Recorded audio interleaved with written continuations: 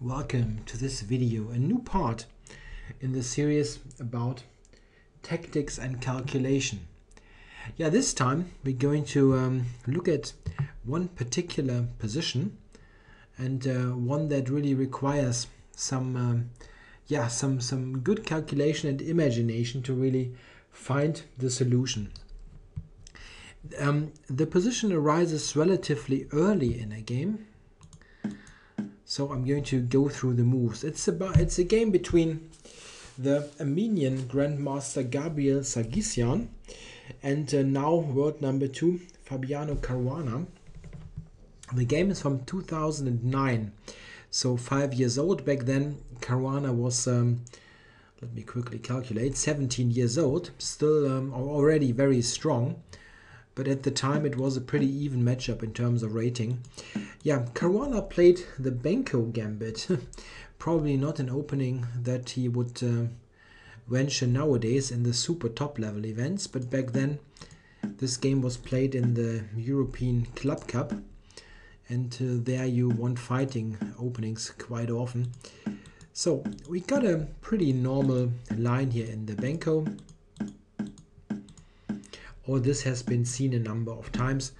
White has made this artificial castling, gotten a rook to e1, and he very often will play e4, e5 if given the chance. In fact, he does that now. A very early breakthrough in the center. This kind of breakthroughs do happen frequently, and it's a question if it leads to if it leads too much for white. It's certainly very early pressure against the e7 pawn, but on the other hand, there are also some simplifications going on, and sometimes black gets play on the diagonal. Black plays rook b7, queen e2, attacking this, queen b6.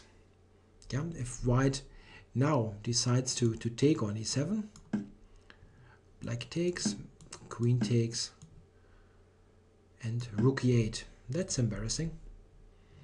Queen has no squares. So you cannot take e7. He went a4. This is a dual purpose move. It gets a square on b5. Sometimes you can jump there with a knight. But it also provides the a pawn with some head start to maybe promote later. Black went king f8, covering e7, rook a3, and in this position now Caruana played the move knight e8, attacking the rook. The rook now does not have many options. It went back to e3.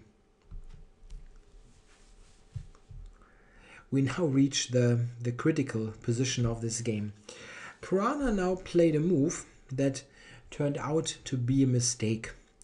He played the move bishop to h6. Certainly thinking about asking white, what are you going to do on this diagonal? In fact, in this position, white now has a very effective continuation. And I guess many of you want to really treat this as a puzzle, so I should suggest that you pause the video. I'm also going to get rid of the arrows. That you're going to pause the video and look for yourself. I'm going to show you the solution in a couple of seconds. This is one of those combinations that comes a bit like a bolt from the blue. It's almost, let's say, a bolt from the blue, because there are some things that you can recognize that are a little bit off about black's position. For example, the king on f8 that needs to defend the e7 weakness. The knight is not super well placed on e8, and the most important thing is that bishop h6 has exposed this bishop a bit. This bishop is not protected. However, it is still very surprising, at least to me, that white already has an absolutely killing combination available here. Sargissian now played the amazing start or the start of this amazing sequence with rook to e6. Congrats if you have found the general idea. It's even better if you have found the point of it, because it's really a very, very, very deep move. Yeah, the queen is attacked and the bishop is attacked with check. So the only critical reply is to really take the rook. White captures on h6 with check. This was clear. How does it continue?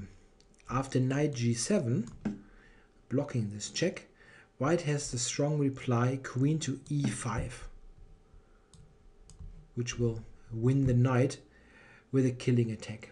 It's not just getting material back, the attack will be overwhelming. Yeah, in the game, the black player went to g8. That's the toughest defense. And now comes the amazing point of the whole sequence.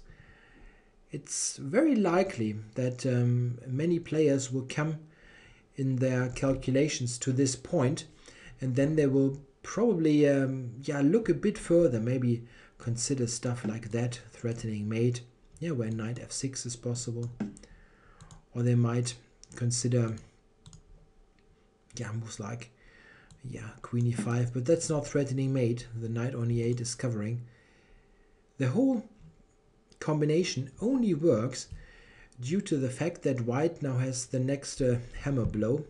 He can now play rook b3, and this is just absolutely beautiful. He puts this weird rook on a3 en pre, and this really means that both white rooks are sacrificed. Black after this move resigned. But why? If black takes, white captures on e6, king h8, and now queen f7. That's just brilliant. Queen f8 is the mating threat, based on the fact that this knight has such an unlucky position. And of course knight g7. Checkmate. We just take and mate him. Great. So black cannot take the rook. But what should he play? Let's say you play queen a6, then white just trades and takes here. White is a piece up. Queen a6, not possible. And there's really no good square. If you go here, white will just take the rook. And he now is a piece up again. And he has an ongoing attack. So a fantastic combination here by Sargissian, which I really think is not easy to spot, simply because you might not expect such a decisive turn of events. While black's position might look slightly awkward, you probably don't believe you can punish it so severely. But rook e6 is really a fantastic way to refute black's play.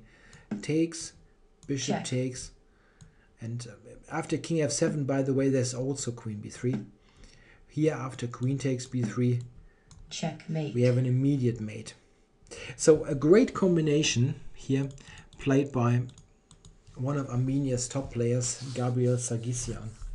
Nowadays also well known as a second to Levon Aronian, by the way. Alright, I hope you enjoyed this great combination, and maybe you found the solution. If you did, with everything rook b3, then very much congrats to you. Very, very difficult to find. Thanks for watching.